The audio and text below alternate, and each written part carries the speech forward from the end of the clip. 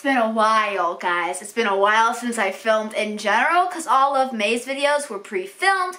Well, the vlogs weren't really pre-filmed, but I mean they were. I didn't post them until after we had finished the book. But yeah, like I said, it's been a while. How have you been? I got my hair highlighted. That's how long it's been since you've seen me. Went on vacation.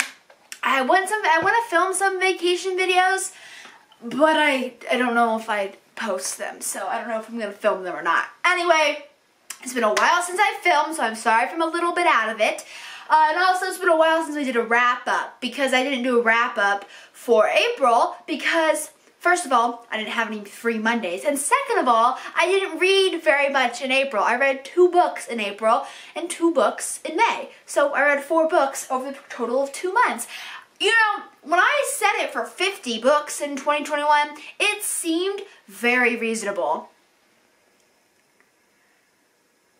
Am I gonna hit it? I don't know, because I wanted to write more in 2021, and that's exactly what I did, but I also don't read nearly as much as I used to. So, since it's been so long since I read these books, there is a very, very, very high possibility that I don't remember what they're about. Did I read good books this time? No, I did not. I only have 1 4-star. The rest are below that. Okay, let's do this. I suck at wrap-ups. I got 30 minutes to film this. I got to go. All right. So, the first book I finished in April, I have a whole review on Goodreads. I'll link it down below. But that was the sequel to the sequel to my first 5-star, I believe, of 2021. And that was The Secret of Whitestone Gate by Julia Nobel. I gave this 2 stars. My granny gave it 2 stars. This was such a disappointment. I just remember, because I'm just, going off what I remember, I just remember I had no want to pick this up, which if you know how my feelings towards the first book in this series, which is The Mystery of Black Hollow Lane, you know that I couldn't put it down. I loved the first book, and this book was just so disappointing. And also, it's the end of the series, yet so many things were left unanswered, and there was just so many opened questions, and I hated how it ended. It added 2 new characters to the story, but I don't feel like it did anything with them. I mean, I didn't trust a single one of them because they were brand new, and we had this brand new mystery. Basically, in this mystery, it's where Lola. Sorry. It's where Lola ends up being framed for stealing money for this Whitestone Society, I think that's what it's called. Jesus, I have no idea. It's where she gets framed, and so you're trying to, it's the mystery of who framed Lola, which, first of all, not as good of a mystery as who's trying to kill Emmy, as that's what the first book's about anyway. And it's just you had 2 brand new characters. I didn't trust a single one of them, and I didn't feel anything for this. There were 3 new characters. I'm sorry, I forgot about that one. But yeah, I felt no drive for this book. I was bored throughout a lot of it. My granny, enjoyed it, and she didn't know if she was going to give it a 3 or a 2. She said she was going to decide and wait for the ending, and the ending came, and oh my god. It was so bad. It was so bad. And one of my favorite things about the mystery was Emmy and her relationship with her father, and it was left open-ended. Julia, how dare you do that to me? How dare you do that to me? Family relationships are one of my favorite things in books, and then this one has one, and they just did not answer it at all.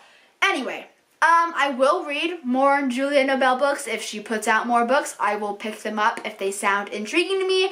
But this was a no-no. I would recommend reading the first book, just not this one. If you want to know what happens in this book, you have to look up a video on the spoilers because I don't remember. Alright, so the next book I finished in April was Rune and Rising by Leigh Bardugo. I finished this. I've read the original Grisha trilogy with my granny so we could watch the show together. I have not seen the show yet. I was going to do reactions on it, but then I couldn't get the footage, so I was like, just, they're going to watch it apparently. But yeah, this is the third book in the Grisha trilogy. The first time I read it, I gave it 4, and I went into this with like low hopes because I just remember it being so boring. I read this with my friend Diana, and she could not get through the first 100 pages of this. I was like, Diana, I need my book back. You gotta read it, sweetie. So I just remember it being so boring. My friend Diana thought it was boring, but my granny, she liked this book. I gave it a 3-star upon reread, and my granny ended up keeping it at a 4. Well, she didn't read it the first time, but she gave it a 4. And yeah, this is the sequel to Grishaverse. What's the Grishaverse about? Or what's Shadow and Bone about? Go watch the movie trailer or the TV show trailer because that's on there. I'm doing this. Well, I mean, all these books are sequels, so I can't really tell you guys what they're about, and I suck at them. I don't even remember what they're about. So the next book I read, Mark of Athena by Rick Riordan. What do you think I gave this? What do you think I gave this? This is the third book in the Heroes of Olympus series. I gave the first book a 4-star. Looking back on it, I think I was way too generous. I gave the second book a 2-star. What did I give the third book? I gave it a 2. I gave it a 2. My granny gave it a 3.5. But the only reason it was going to be a 3, but she really liked the ending of the book, which is why she bumped it up to a 3.5. Now, this entire series I dislike a lot. I don't like this series at all, and I'm so sad about it because I loved Percy Jackson, and when I finished Percy Jackson, I was so sad. I felt like a part of me was missing, so I was really excited to get this book and this series, and it's just so bad. Why? Rick, okay, explain, why is it so long? That's the question. Because so much of this could have been cut, or it could have been shortened. Like, Rick, dude, you don't need a book this big. It was just, it dragged on for so long. And, I mean, the ending was fine because it finally, something happened. And my granny and I are reading the 4th book because of the cliffhanger and this ended on. I own all 5 of the books, so like, I like Percy. He's my favorite character of the first series. He's my favorite character out of this series. I don't like any of the new additions to the series. I don't hate them, but I just don't like reading from them. I like Percy and I like Jason. Those are like the only people I enjoy reading from. I don't find these books funny anymore either, and I found the first 5 books, the original Percy Jackson series. I found those books really funny, and I just don't find these books funny at all. I find them a drag. I just know, like, when I get up in the morning, I have to force myself to read them. I skip giant paragraphs of it. I did that for this book especially because it was just so boring. And then, yeah, I just wanted a good book. I didn't get that at all in April. And I read this, I started in April and I read into March. So, May, Jesus, May, March, it's been happening all month, I don't know. Okay, let's talk about the next book I read, which is the only book I gave 4 stars. The best book I read out of the past 2 months, and that is Sorcery of Thorns by Margaret Rogerson. I read all of these books with my granny, and both my granny and I gave this a 4-star. Now, I read Margaret Rogerson's debut back in 2019. I read it in 2 days. I really loved her debut novel, so I went into this expecting a 5-star. I didn't get a 5-star. I did really enjoy this book. I like Nathaniel, and I like Elizabeth. I prefer Nathaniel. I don't know, magic. I don't know. I don't dislike Elizabeth, but it's told in her story. I don't know. Out of the 2, I'd pick Silas. That's who I'm going to say. I'd pick Silas. Out of the 2, I'd pick Silas. Anyway, I went in this with like an expectation of a 5-star. I didn't get a 5-star. I got a 4. It was still really good. I'm still going to be picking up her 3rd novel when it comes out of paperback, so they all match on my shelf right here. They all are right here and they match, you know, because they're paperback. This book, I give you a description. This book is about Elizabeth, who ends up being framed for the murder of her director, her boss after a magical book, a grimoire, has escaped, turned into like this evil ink monster.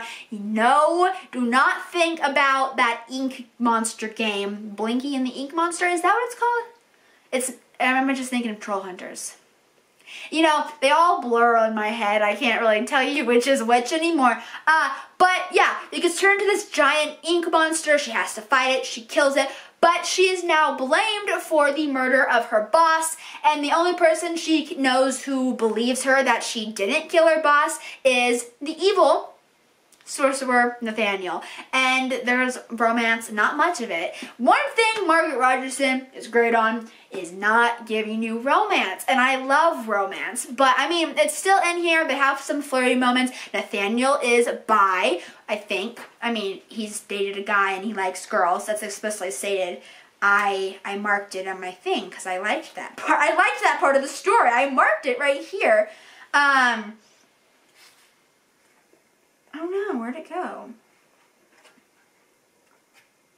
Anyway, Nathaniel likes both boys and likes girls, and I like Nathaniel a lot in this book. So, yeah, that's that. Out of all of these, what would I recommend? You bet your bottom dollar it's gonna be this one. I'm joking, I'm gonna recommend the only one I liked, which is this one. Yeah, that's my wrap up. Is it a mess? Definitely. It's not a clean video, that's for sure. But I still hope you guys enjoyed it because, I mean, this video I feel like is like the epitome of my personality and my filming strategies and just how I post videos and what I do. They're always chaotic. But yeah, thank you guys so much for watching this video. I hope you enjoyed it. If you did, I'm gonna give it a big fat thumbs up. Subscribe down below because I post videos on this channel every single Monday and most Fridays. It's becoming a trend. I post edits of Troll Hunters or Miraculous Ladybug. If you're into that, I have a Troll Hunters edit coming out Friday the 4th, and guys, I love it. So go and watch it if you want to. I mean, even if you don't watch Troll Hunters, you should watch it just to support me. But if you watch Troll Hunters, you should go watch it because I'm really proud of it. Okay, bye everyone. I love you. I'll see y'all next Monday for another video. Hopefully, I don't know what I'm going to post, so you might not see me next Monday. And yeah, bye. Okay, done. Hey, don't forget I'm so freaking bulldozer. My goodness, it has been a while. Bye everyone.